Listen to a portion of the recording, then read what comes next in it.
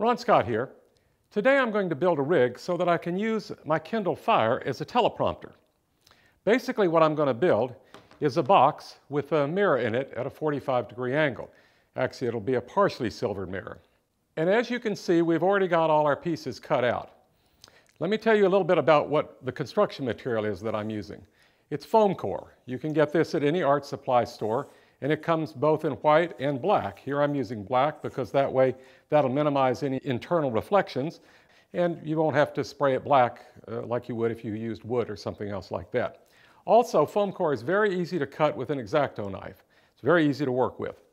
We've also drilled holes in the bottom for the mounting bracket that we're going to put on the bottom. That'll let us mount it on a stand or on a tripod. And we've also drilled a hole in the back of the box so we can let our lens look through there, and that'll block out any extraneous light. The first thing we need to do is to install some guides for our mirror that's going to go in the box. Now, the reason I'm not gluing the mirror into the box is because if anything went wrong, you broke the piece of glass, you want to change out to a different reflectivity mirror, you'd have a bear of a time getting that mirror or glass out of there. So what I'm going to do is I'm going to put some little guides or little tracks that are going to go down from one end to the other. Now, I've seen some videos online about building these kinds of rigs, and one of the things that seems to perplex people is how to get an exact 45-degree angle. Some people suggested using a carpenter's square, which that will certainly work. But the easiest way to get a 45-degree angle is just simply to measure equal distance on two sides and draw a line between the two. Now in this case, my box is square on either side. So it's 7.5 inches by 7.5 inches. So all I've got to do is lay my ruler down from one corner to the other. There we go, an exact 45-degree angle. All right, let's do the same thing on the other side. That's the left side of the box. This is going to be the right side of the box. We'll do the same thing, and bam, like that. All right. So now we've got our exact 45-degree angle, and the next thing that we're going to do is to mount these little guides that are going to let the mirror slide in and out of the box.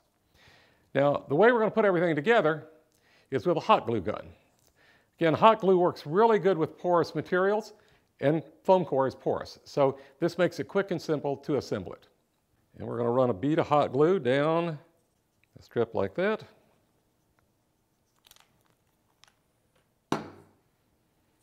And we'll put this right there on the line. It's time to place the second strip. What I've done is grabbed a twist drill out of my drill kit that is a little bit larger. It's the next size up from 1/8 of an inch, which is the thickness of the mirror glass that we've got. So what I'm going to do is I'm going to lay that right down in the middle there, and that way when I push this up close to it, I won't get it too close that the glass won't slip in there. All right? So same procedure. We need a nice little strip of hot glue running down the track. Bam, like that. Now we just bring that up in there like that, just where it just touches the drill, right like that. And just go ahead and slide that drill out of there. There we go. Okay. There you have it. All right. And now we need to do the other side.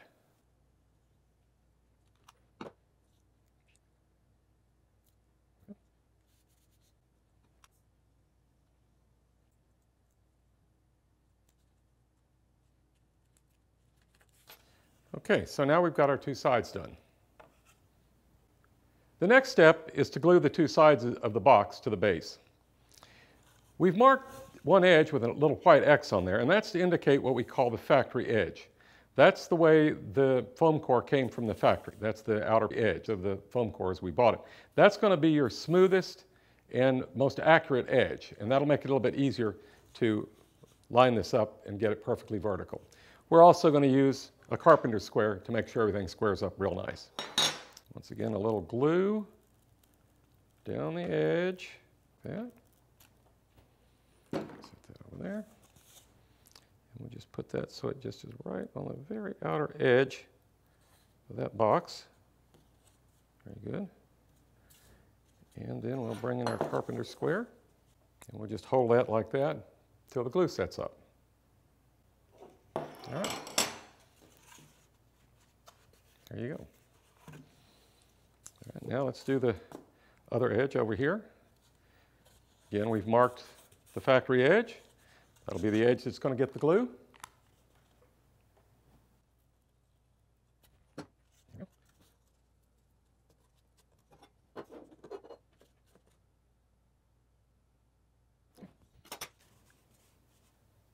And there we have the box with the two sides on it.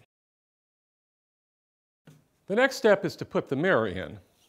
The reason we're going to do that is that way we can put the top on, we'll be sure that we're not pinching the box too much. There we go. Of course, we're using the white gloves because we don't want to scratch that. This is our top.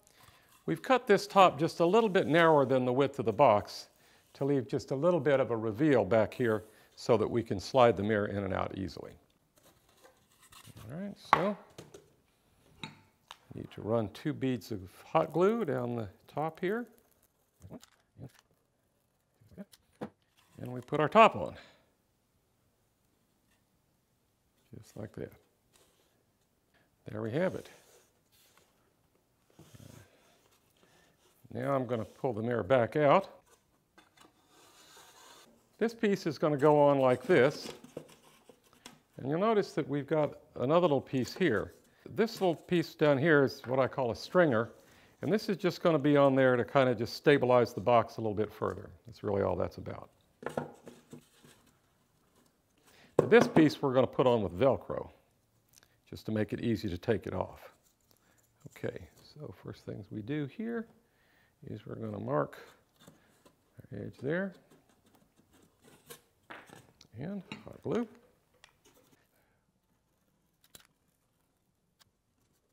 And then we're going to grab some Velcro, and we'll put that on there with Velcro, and we'll be done. Now we're going to put the back on. We're going to attach it using Velcro hook and loop fasteners. First, we're going to put the loop part on the edge of the back of the box right there. So we'll put 4 of those on.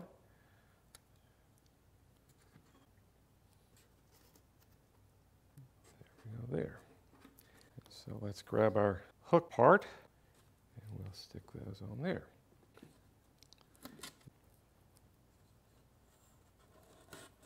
And our final one will go right there. Okay, so there. So we put that on there like that. That holds that on there. And that way the back doesn't fall off. But if you want to take the back off, it's easy to take the back off. Now you can shoot through with a telephoto lens if you want to get back farther from the teleprompter. And finally, before we put our mirror back in, we're going to attach this mounting plate to the bottom of the box. We've drilled and tapped out a 1/4 hole in the middle. That'll allow us to attach it to a tripod. And we've drilled out 2/4 holes on either end to allow us to mount it to the back of the box. We're going to use these little flat-headed screws that we found at the hardware store and a fender washer, which we painted flat black on one side so it won't reflect on the inside. So we'll just run that up through there, like that, drop our plate in there. We're going to have a lock washer and a wing nut. All right, and the other side. Again, we want to make sure that the flat black is on the inside. Drop on another lock washer and a wing nut. And now we have our little mounting bracket on the bottom. So that's ready to go. Only thing left to do is to put the glass back in it. So we'll do that next. Now we have our partially silvered mirror. We're going to remove it from its protective sleeve. And it's very important that you put the reflective side facing in towards the bottom of the box. Now it's sometimes kind of hard to see because this doesn't look like it's much of a mirror. And that's the real advantage of it, is that it doesn't cut down on your exposure very much when you use it. I've marked the side that has the reflective coating on it. And so I'm going to put that in. Again, I'm going to put that down so that faces down towards the Kindle Fire. And I'm going to slide that right into the box in those little tracks that I made there. So there you have it. That is our completed Teleprompter Rig. All we need to do is try it out.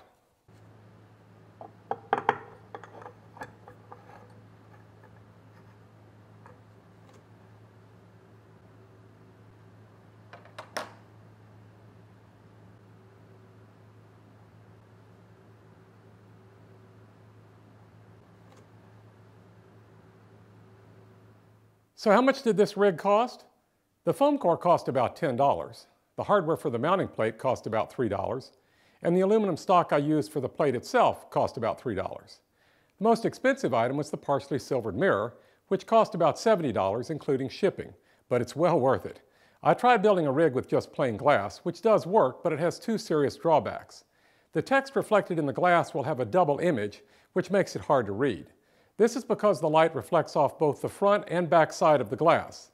Secondly, plain glass does not play well with some LCD screens because it polarizes the light, and depending on the orientation of your device, your screen may go blank. A partially silvered mirror avoids all of these problems. Here is a link to the site where I bought my mirror. I'm Ron Scott. I hope you enjoyed this video, and if so, please like and share.